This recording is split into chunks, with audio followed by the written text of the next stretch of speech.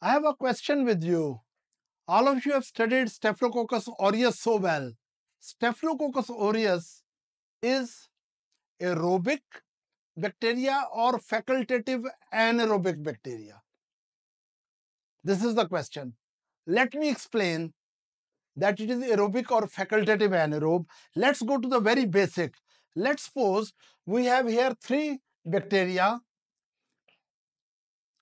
and let's suppose here is a bacterium which is very primitive evolution wise. If it is very primitive, it runs on anaerobic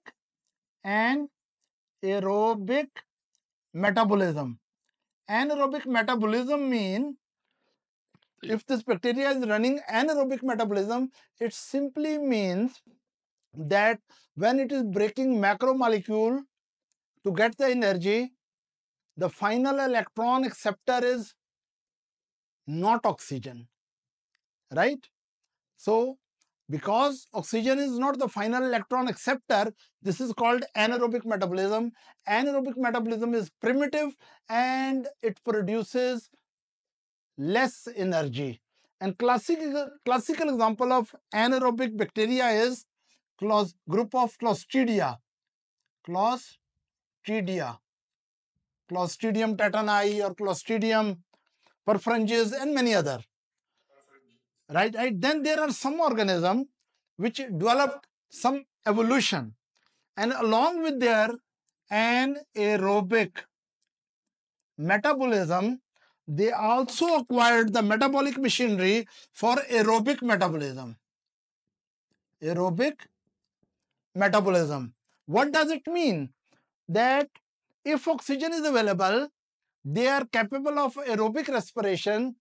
It means if oxygen is available, when they are breaking the macromolecules through glycolysis and Krebs cycle, and they will take the electron through the electron transport chain, and final acceptor of electron will be oxygen.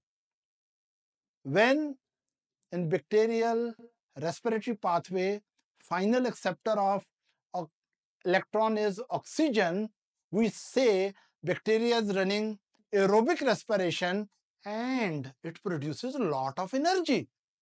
Is that right? But this bacteria has a special capacity. Even though it has acquired aerobic respiratory machinery, but it is still keeping anaerobic machinery also, anaerobic metabolic enzyme machinery also. So, if oxygen level is low, it can switch to anaerobic metabolism where energy yield is less, but at least it can survive in anaerobic environment.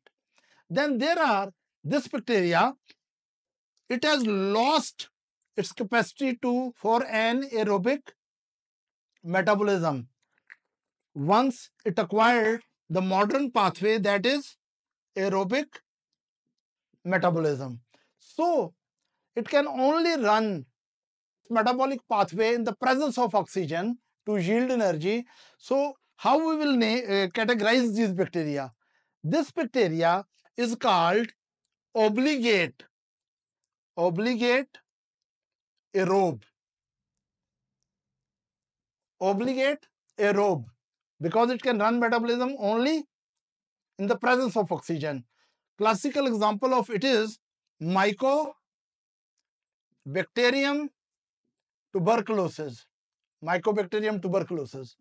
Here, double action bacteria which prefers to use the aerobic pathway, but if oxygen is not available, then it will switch to anaerobic pathway. Because they prefer to use aerobic pathway, due to this preference, they are called aerobic bacteria. But if oxygen become less, they have faculty or capacity to switch to anaerobic metabolism. So they are also called facultative anaerobes. Right? And if again oxygen is available, they will switch from anaerobic pathway, which is less efficient, to aerobic pathway, which is more efficient to produce energy. Then it is called facultative aerobes. So what I want my students to remember, that loosely speaking, aerobic bacteria or facultative anaerobe or facultative, what is this? Aerobes, they are one and the same thing, which have both metabolic pathway, aerobic as well as anaerobic, but preferably they use aerobic if oxygen is available, right? But if only aerobic pathway is available, we say this is obligate aerobes. If only anaerobic metabolism pathway is available, then we call it obligate anaerobes. Obligate anaerobes. So according to this understanding, then Staphylococcus aureus, because it has both pathways, Staphylococcus aureus, so it is aerobic bacteria. We can call it aerobic bacteria, or we can also call it facultative anaerobic bacteria, or we can call it facultative aerobic bacteria. Thank you very much.